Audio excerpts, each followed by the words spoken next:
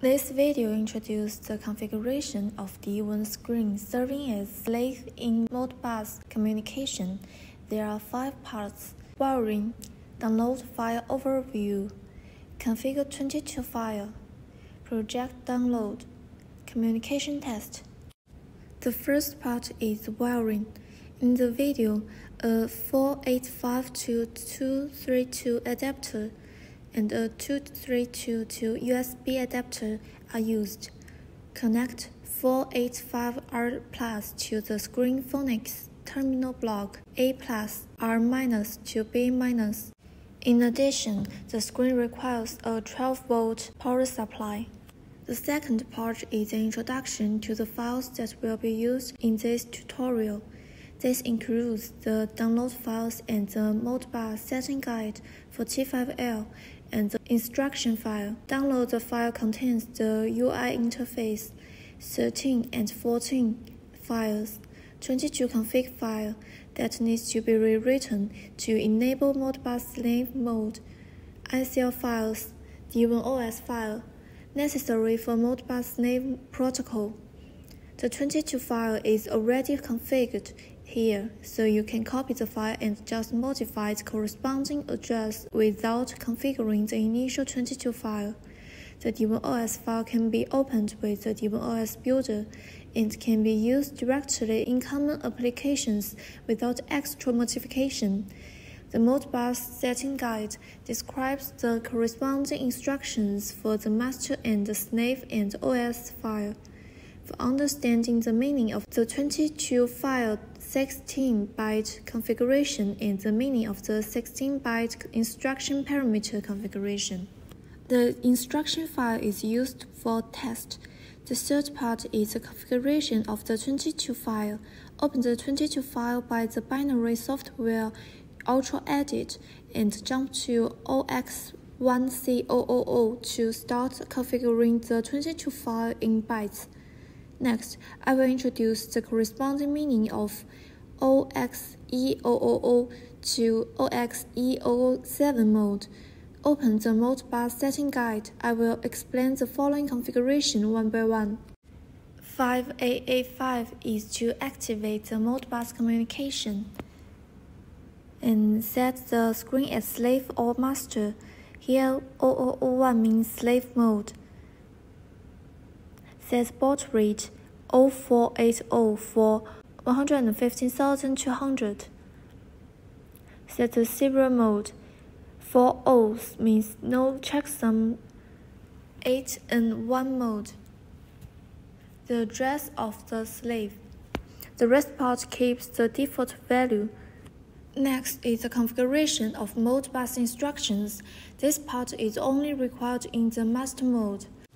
While the main purpose of the screen as a slave is to receive instructions sent by the master and display them, the instructions of this part can be referred to the video of screen serving as a master.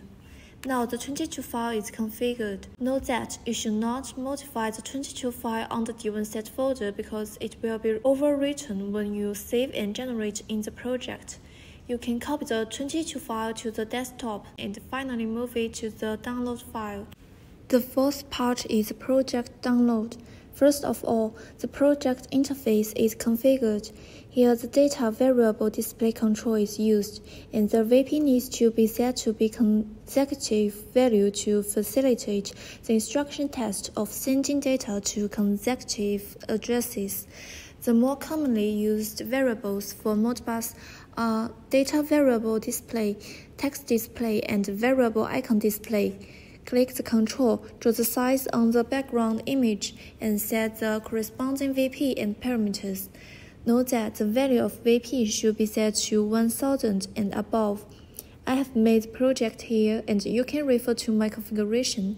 After the project is completed, click Save and Generate. The controls and parameters will be generated to the configuration files. Download the configuration files to the screen to achieve a variety of display and functions. The download steps are as follows: copy the configuration files plus DWIN OS file plus configure 22 files to the SD card DWIN set folder for burning.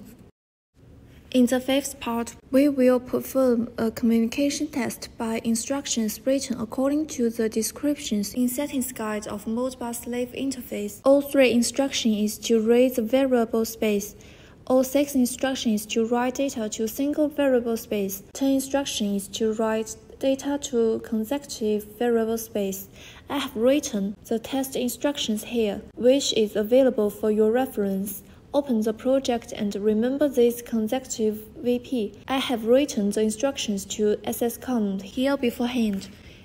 All 6 instructions is to write data to VP 2000. 5A is the slave ID. OX0064 is equal to 100. 8ECA is the check value used to check the preceding 4 numbers. You can set the fixed decimal in the project. If set to 1, the instruction 100 will be displayed on the screen as 10.0. Next, I will demonstrate the instructions one by one. Here, the baud rate is set to 115,200 and the hex length is checked. This instruction is to write 99 to VP, so 9.9 is displayed in the screen. Following this pattern, I marked the description of each instructions for your understand. This instruction writes 32 to VP 2001. And this instruction writes 198 and 99 to VP 201 and 202. This one writes 97 and 98 to 202 and 201. The next instruction reads 33 and responds in hex to the master. The last instruction reads the value of VP 2000, 201, 202 and respond to the master in hex. You can see the corresponding value in screen and the computer. This test is a one-to-one test because Modbus belongs to the half-duplex communication. If you want to do a one-to-multiple test, you may need to send a command several times to succeed. In this case, you can use DWIN OS Builder to open the DWIN OS file and comment out 681 to 694 before testing. Thank you for watching.